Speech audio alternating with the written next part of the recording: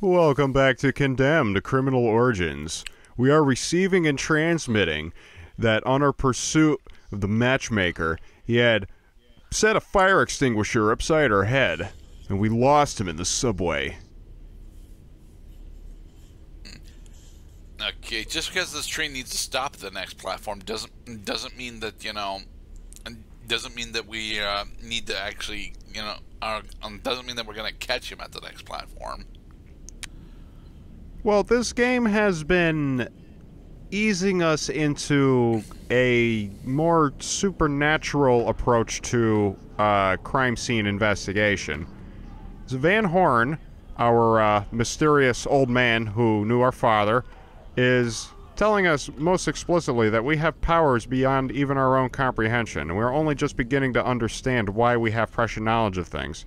For example, why we have a magical text box at the top of the screen that tells us things conveniently that ordinary men simply would not see. Another six-bird chapter, eh? Oh, they're all six-bird chapters. I think they're all six-bird chapters. Could have swore that chapter 1 or 2 was 7. Yeah, you gotta collect them all. Now, don't go too far backwards there, Sonny, because there be electricity back there. Because how else do you stop somebody from going down a corridor where very clearly there was just a subway car? We should be able to climb up there and test those doors, though. Resident Evil 6. A game I wish to fart on for the rest of my gaming career.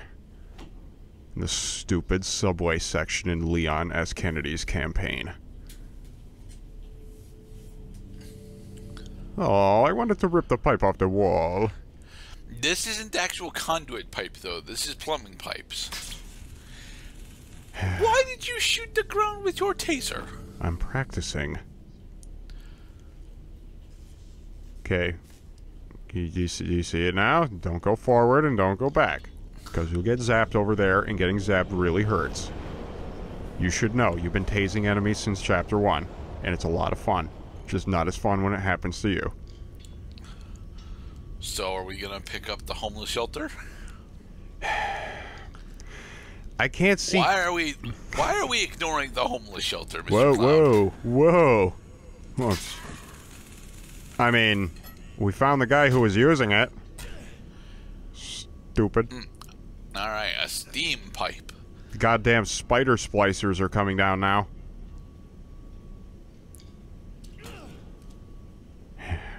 You people make me angry. You've killed me numerous times. Alright, a full fucking shotgun. I guess Which means we'll get to kill 2 people with it. Yeah. Yeah, exactly, because they don't go down... Well, they tell you, shoot them in the head, just...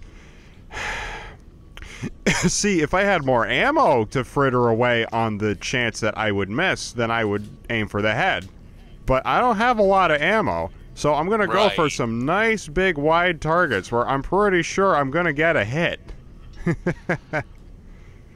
Now, to be perfectly honest, I really think that you should have been able to refresh ammo, if not for shotgun, then certainly handguns, with additional handgun drops. But admittedly, that's effectively the same thing as what they're doing here. I mean, you can take bullets out of a gun and put them in your pocket. That's just the thing, is that we don't really have pockets in this game. We can't. Yeah, they're holding specifically way too many detective items, like our gastrometer. We can't really hold on to any consumables in this game. The health packs are on the wall. The ammo is in the guns. The weapons are picked up from the environment and then dropped accordingly. No, what about small keys to open doors? What, the crowbar? Oh, no, because that's a weapon. We don't really use keys in this game. I guess that's part of how depraved we've come from turning from a rational FBI officer into something resembling criminality. Yeah, I get the trope now. You didn't even hit him. It's close enough. Oh boy, there's another one. I can't use the taser. Hang on. Assholes. Well, these guys go down in one shot because they do. They have so little health that even the taser is sufficient enough to take them out. Just not when they attack me en masse like that. So, would you consider these guys... Well, you've already made the joke that they're spider splicers, but the thing is, having just replayed the entirety of Unreal 1 again, I consider these guys to be more in line with the pupa from Unreal 1. Yeah. These guys are just fucking freaky. Like, you know, now we've gone from David Fincher's 7 to, like, they live. I've not actually seen They Live, though. Ooh, you finally found a middle piece! Yay. That was well hidden. It was in a crevice. You had to go to the crevice in order to find it. Otherwise, it would remain hidden from you, player. No, you can't climb over the barrel. There are no A prompts over here. Why not? They didn't script it. Can't jump unless it says we can jump. We can't climb through unless it says climb through, and so on. Alright. We took out an army of dudes all dressed exactly the same. Now, it looks as though Mr. Cloud has become lost. Oh, wait. No, we found it. It only took us a second. You know, it takes some investigative agencies as long as 30 to 40 years to solve a crime. It may take past Cloud a couple minutes to determine where the fucking pathway is in this video game. Right. Okay, behind us is a chain link door. In order to open this door, we need a shovel. In order to get the shovel, we may have to kill someone. Now, are we going to use a garden shovel or a snow shovel? It's a snow shovel. Ooh. Oh, there it is. Okay. What? No, that's a garden shovel over there. It's a what? You've never used a garden shovel to clear snow? I have used a garden shovel to clear snow. It's significantly less efficient. Because, you know, when you're trapped in your driveway in 1.5 feet of snow, beggars can't be choosers. This is true. No. Don't steal the conduit. No! You can't now open you no anything. longer have lights. You know, that's one missed opportunity I realized from this game is that you can't use the conduit weapon in order to complete circuits to open doors. No, it's just a doohickey.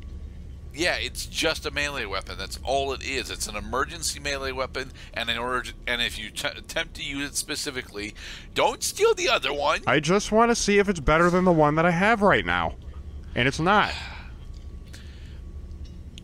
There are a lot of conduits around here. Yeah, because there's a lot of different electrical lighting fixtures down here. Thing is, every time you rip out a conduit, you disable a corresponding light fixture. So it makes getting lost and disoriented even more frequent. You know, you do raise as I meander around after very clearly having located the shovel. I have to agree with you that would have been a great way of raising the tension while also forcing the player to use the means at his disposal while sacrificing precious light sources. Because maybe the only weapons you can use are the conduits, but every time you take a conduit off the wall, it deactivates one of the lights, and you can't see. Well, we've seen that happen in the environmental storytelling quite a bit, actually. Past Cloud, would you kindly turn around and look at the shovel? Rationalization, opportunity, motivation. This is the behavior triangle. Okay, now turn left. Okay, very good. You found it. Uh-oh. It's doing the Resident Evil thing. We got closer to opening the pathway, so now it's gonna start spawning enemies at us.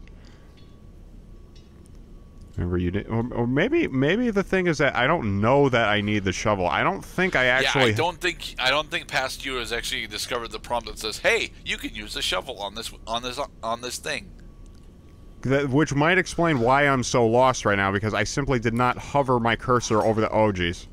Hey, that was. See, him destroyed a light bulb. That was my idea.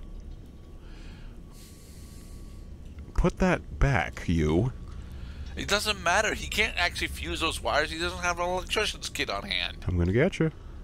I can chase you around in circles all day long, buddy. I'm gonna get you. Come on now. Yeah. I almost... apparently I confused the block button with taser. Not tase him. Come on, use the taser. You love using... Or maybe I'm trying to actually, like, block for a change. No, yep, good. Back up after getting the hit. Because he staggers long enough for you to get outside of his attack range as long as he's using a short-reaching weapon. Okay, nice. You're learning. Good. But you still haven't learned how to do executions. You silly person. And in the next part, after I finally discover the door that's been blocking my forward progress, we're going to get a shovel and pry it open. Behold.